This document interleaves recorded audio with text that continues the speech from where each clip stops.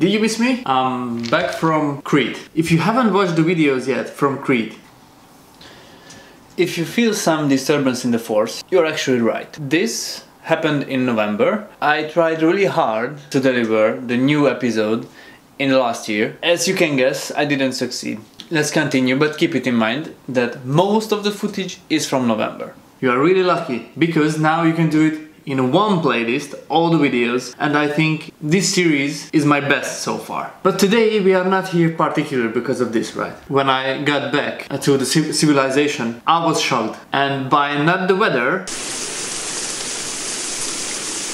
So I would like to address this issue, and then we talk a bit about the future of this series and what changes do I want to make and what changes do you want to make and how can you make some changes.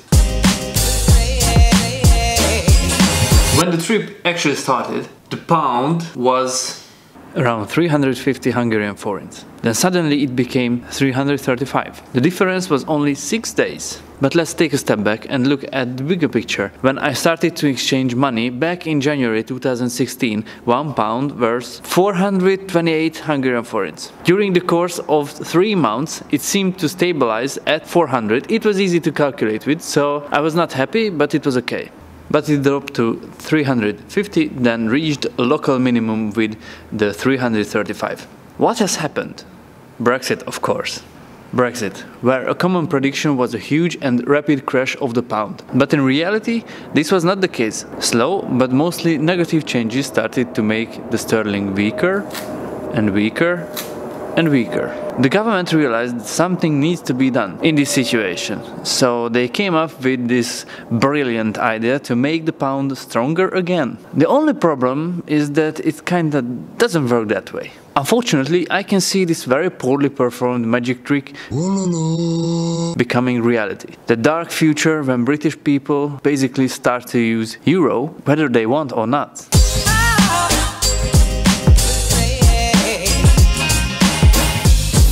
Let's see what are the results of this process. I did a price comparing video back in the past, if you remember, so I can compare with those prices the new after Brexit ones. I'm just cherry picking some items. I don't want to cover everything, just to give you a few examples. As you can see, the prices are almost pretty much the same. I almost forgot to check the most important item.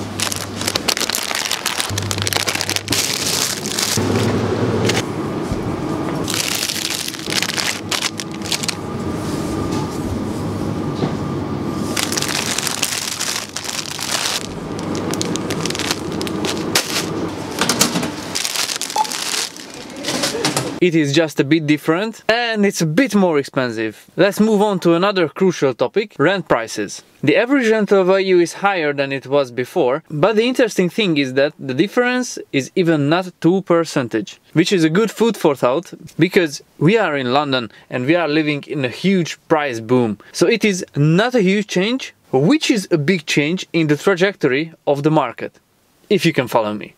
A lot of people asked, how does it feel to have a major drop in the overall value of your salary? But so far as I can see, there is no big change if we are spending it here in the UK. Yeah, if you want to exchange it, this is another topic. At first, that's always a big mistake to exchange your money to another currency. The pound lost around 22% of its value between those measurement points what I set up in the first part of the video. I think that the imported goods are going to be more expensive as the time passes, but for now, I don't feel any drastic change in my life, fortunately. I really need you, I know what you're thinking right now. You may ask yourself, how is it possible that I found this brilliant background? But this is not the question right now. We are starting the second part of the video. And what would you need to expect from this second part of the video? Okay, so we had a question in the last episode And this question was a really simple one. Do you want me not to continue the Hungrish vlog series? And if you put there a like, this is a no, and if you put there a dislike, this is a yes. Just to remind you, this is the video itself, and as you can see, I set the lower limit of success to 30 likes. If we look closer, I received 67 likes and 1 dislike. After doing the math, believe it or not, but it turns out to be exactly 98% of no's for my question. Therefore, I continue. But before we do that, I'd like to give you some behind the scenes, because I think it is fun and you may understand it a bit more. What does it take to produce a video? I'm giving you an approximation for time for each phases and a rough estimation for it with my current salary, because I know that you love numbers, especially money. The first is of course preparation. It can be really time consuming, and lately I need to organize my ideas and write scripts, as you can see. If it is done, I actually start to record with my main camera, or the more compact one, sometimes with the drone. I'm already not a beginner, I would say, but still I can lose the footage like now and have to re-record it. Next is the editing, which is again a very slow process usually. So actually this is how and where I'm editing the videos. I'm putting all those small pieces, actually bigger pieces, and getting them smaller with this special application which requires a lot of time. Post-preparation, like creating thumbnails, effects and other really fun stuff. And to finish it off, the delicious subtitles. When you finally feel that your work is complete, an additional 2 hours, there you go. But I want to keep it bilingual at any cost. To summarize it up, one episode roughly costs 20 hours in time and an imaginary 110,000 Hungarian forints, which adds up to at least 420 hours and more than 2 million forints. These are just rough numbers to measure the effort what's there in the series. Now that you understand a bit more, I'd like to show you some interesting data which are under the hood. During the course of 1 year, you watched 100,000 minutes of videos, which equals 69 days, which is a lot if you ask me. But here's a real struggle of a small YouTuber like me, namely how to measure if my content is good or good enough. I already know that views are just pretty much random numbers, given that the YouTube algorithm always changing and we are talking about really small volume. Let's take a look at the likes. My most liked video received 21 likes, but lately they get around 5 or 6 in this series, nowhere close to 30. This is the reason why I set the limit for 30. I thought it will make a difference, and it did. Let's take a look at the subscribers. I don't think about you as number, but as a community or like a big family. Without you, this channel wouldn't exist in this form. 46 people left our family already, but no hard feelings for them. It is not a big surprise that most of you are watching me from Hungary, but 69 viewers joined already from the UK. But my absolute favorite is Mother Russia, where I have -1 subscribers, not 0, -1. As I imagine a poor viewer wanted to subscribe, but in the moment of clicking a magical creature appeared and turned the button to an unsubscribe one. So basically I have nothing to measure how good a video turned out to be. I'm always changing something, but I seldom have the feedback, is it a good direction or not? This was of course one of the causes why I wanted to finish this series, because I didn't have the feedback. If you have a minute or so, you could just give me a comment, or if you're in a hurry but you like the video, you could just click the like button. It's kinda unusual. I say that you can click the dislike button as well, but for this one to count, I require a comment. This would be a really huge help for me, you couldn't even imagine, and makes YouTube great again. I think there's plenty of stuff what I'm giving in return.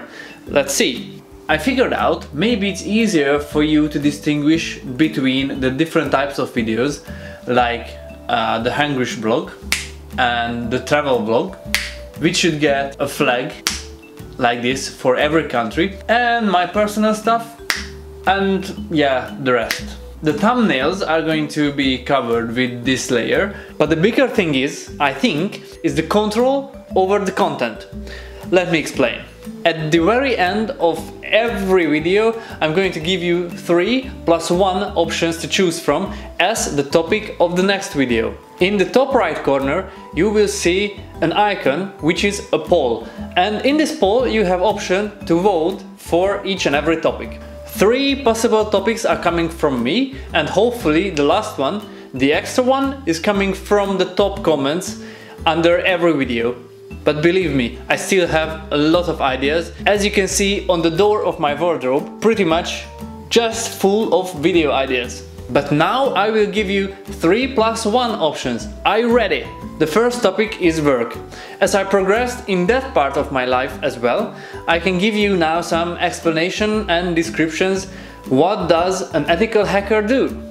The next one is food. I made some experiments already with traditional, not so traditional, expensive and the cheapest food that you can find around.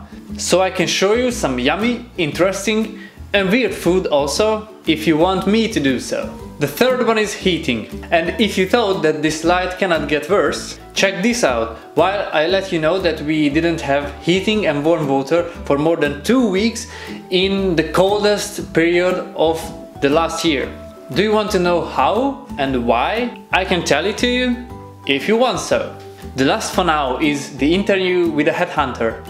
I'm planning to make an interview with not a vampire this time, but with a recruiter in the IT security field. But I think it can be beneficial for everyone who is looking for a job in the UK.